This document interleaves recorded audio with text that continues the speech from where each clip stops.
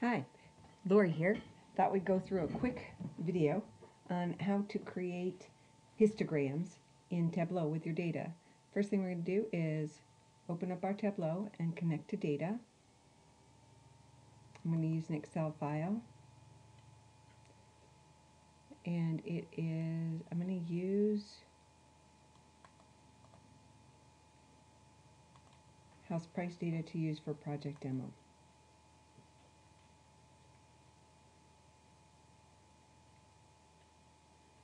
And it's going a little slow. There we go.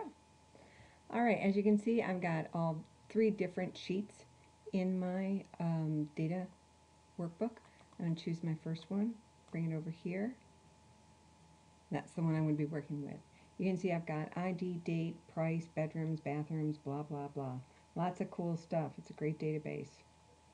And let's go all the way across. I've got square footage, year built, year renovated, basement, zip code, all kinds of neat stuff. So what I'm going to do is see just frequency-wise how many houses that I'm looking at in the total database have 1 bathroom, 2 bathroom, 3 bathrooms, 2.5 baths, whatever. So I'm going to go ahead and go to my worksheet, and I'm going to highlight bathrooms.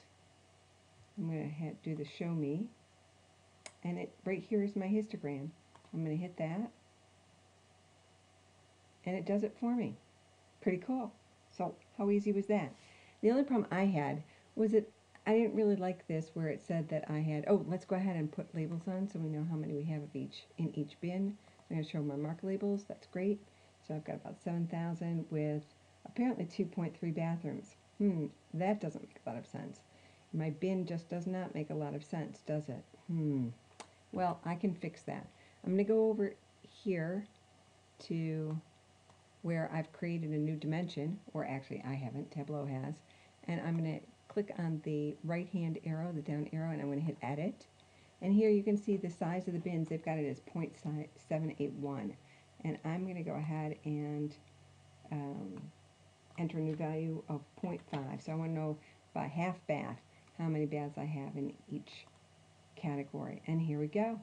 So I've got 10 bathrooms, or 10 houses with no bathroom, and 76 houses with a half bath.